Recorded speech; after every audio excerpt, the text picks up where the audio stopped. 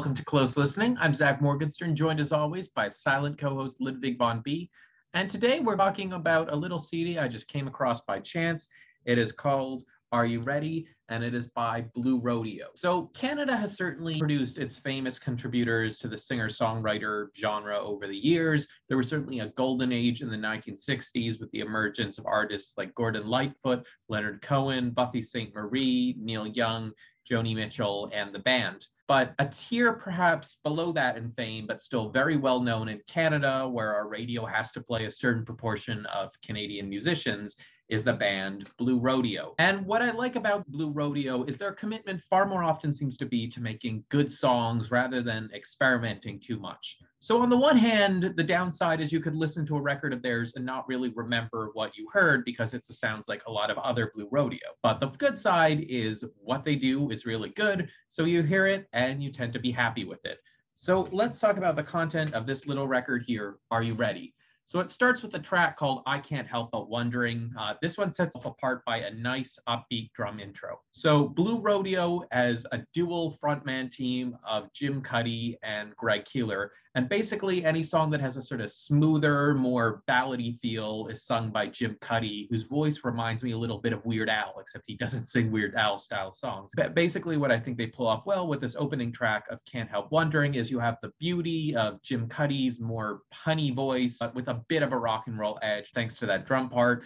And it's a song about feeling guilty, I guess, that your life is going fine, but you can't believe you deserve to have it going fine. So it's a guilt or a worry for a harm that's not there.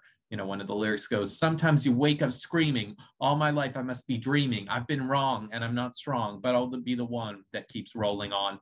And it's funny, I recently did a review of John Lennon's Imagine, where I talked about nightmares as a recurring theme, and that one. And now I'm starting to notice, nightmares are a favorite motif of a lot of singer-songwriters. Track number 2 is Are You Ready? This one is sung by the other frontman, Greg Keeler. And basically this record more or less rotates between Cuddy-led songs and Keeler-led songs. So Keeler has a gruffer voice than Cuddy, and this one is unsurprisingly very bluesy. What's interesting about this song is that it's a really unique mix of that cool of blues and rock with the sensitive tradition of singer-songwriting. The very bluesy song goes, don't worry, buddy, we'll see this thing through. I'll cry the river. That carries you through. It's almost like a general is barking orders to you about how you're going to cut all this manly crap and be sensitive like me, the general. This life we love, you know more what I mean. No more whiskey, no more cigarettes, your last breath, just like a sunset. Track 3 called Rena, so another Jim Cuddy song, and this one is named for his wife. And on the one hand, the lyrics are kind of mysterious, so it's hard to really tell what they're about, but the way you can tell that it's a good love song, the reason why it resonates is even though they're not specific enough for a listener to know what's going on, they are specific enough for you to tell that something's going on. So an example of a verse in there, and I know you got your reasons to stay inside, but nothing ever happens when it's left out on its own. You looked in there with just your wounded pride. The Blue Rodeo has lots of nice songs named for individual women. I think my favorite Blue Rodeo song is from their 2009 album, All the Things Left Behind, and it's a song called Candace. Another one of their classics from 5 Days in July is Cynthia. And all these songs are very specific to the people they're writing about. You know, Jim's not just singing here, oh, Rena, you're so beautiful, I love you, I would do anything to you. No, he's writing a song to a woman he loves, but he's very specific in what he's saying about her or in the character that was inspired by her. Track 4, Up on the Cloud. This is kind of a campfire country song, though it has a kvetchy feel, like little complaints.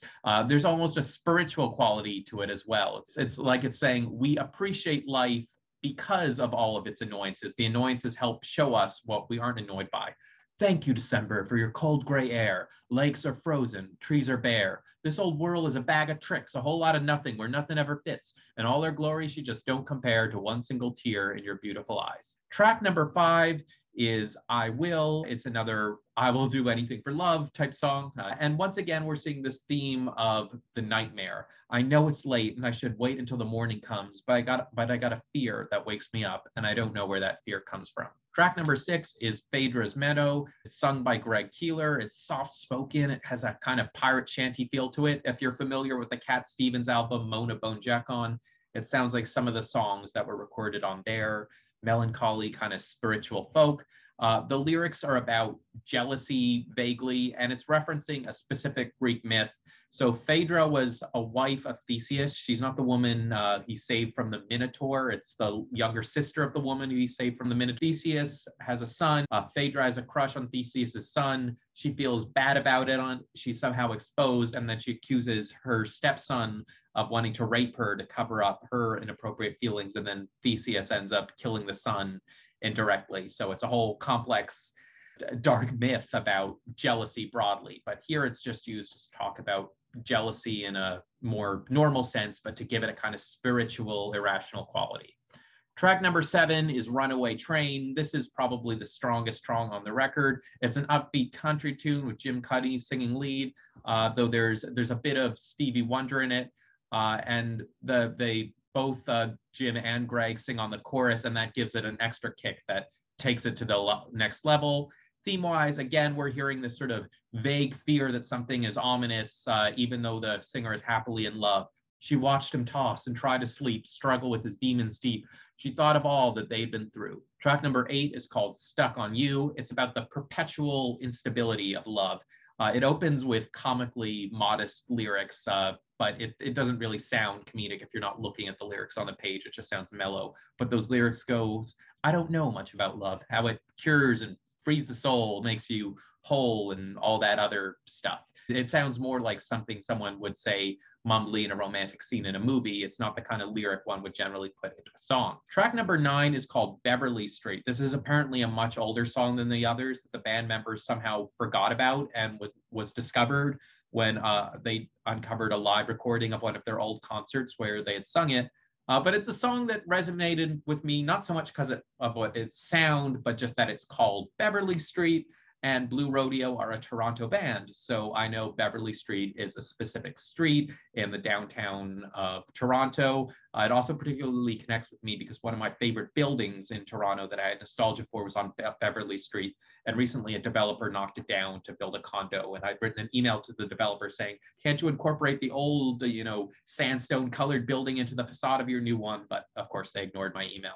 And beyond that, Beverly is in a place in the city where University of Toronto students might rent houses, and you might have 5, 6, 7 students living in a whole house and using all the bedrooms as individual apartments. So I feel like this song is about a nostalgia for that college time of your life, for falling in love as a college student and then sort of looking back on the place to try and resurrect those feelings. Now, from track 9, Beverly Street, Toronto, the place I've essentially lived all my life, we go to track 10, Finger Lakes, which is the place I was born. I was born in Ithaca, New York, around the Finger Lakes. So it's funny that Blue Rodeo have a relationship to both these places. It's another slow country folk tune, invoking again this idea of a nightmare. Apparently, it was inspired in part by Jim Cuddy's relationship to his father. But if you just looked at the words on the page, you would think it's just another song about a romantic relationship. And at first, it seems like it's about an active relationship, and Jim is telling himself it's going to be okay. But then you look at the second and third verse, and suddenly it's in the past tense, and you realize it's not about an active relationship. It's about the ghost of this past relationship, the spirit of the ex, providing a sort of false comfort to the singer. Track number 11 is called Tired of Pretending. So I was a bit weirded out by the choices for track 11 and 12, the concluders of this album, because they felt very soft compared to everything else we heard so far. That said, Tired of Pretending at least has an interesting build up to it. There are some horns. It has a sort of cowboy Western drama kind of feel to it. And eventually Keeler's soft voice takes on this really dramatic war cry kind of thing. And track 12, again, we're seeing this nightmare theme, and it just felt like a not too different and weirdly mellow way to end the album. It didn't feel like a real concluding track at all. But when I looked at the words on the page, I did think it was an interesting piece of poetry.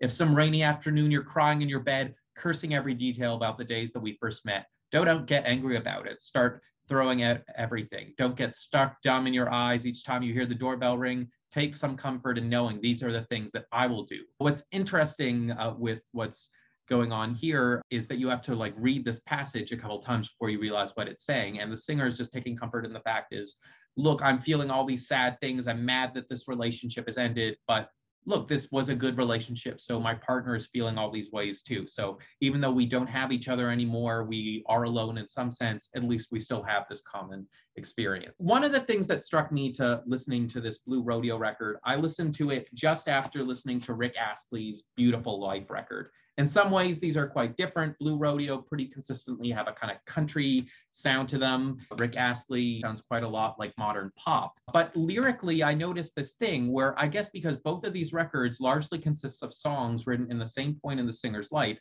they have weirdly similar themes, which maybe makes the albums a bit too repetitive. That would be the downside to both of them.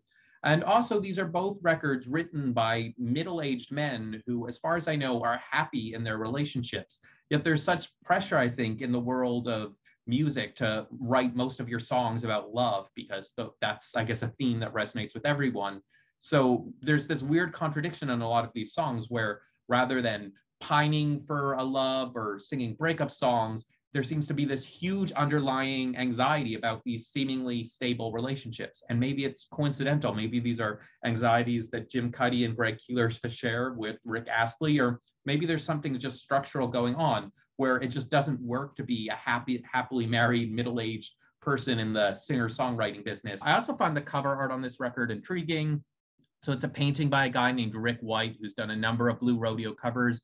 You just see this vague country location. I don't know if it's anywhere in upstate New York around the Finger Lakes or something going on. There's always been a bit of a contradiction in the Blue Rodeo identity in that they're a country sounding band. So I guess they're sort of associating themselves with the rural here. But at the end of the day, they were founded by two guys who met at a Toronto high school very near to where I live. And Jim Cuddy on one of his solo albums sings that he has a skyscraper soul. So who are you, Blue Rodeo? Are you Toronto City people or are you rural Canada people? You have to pick.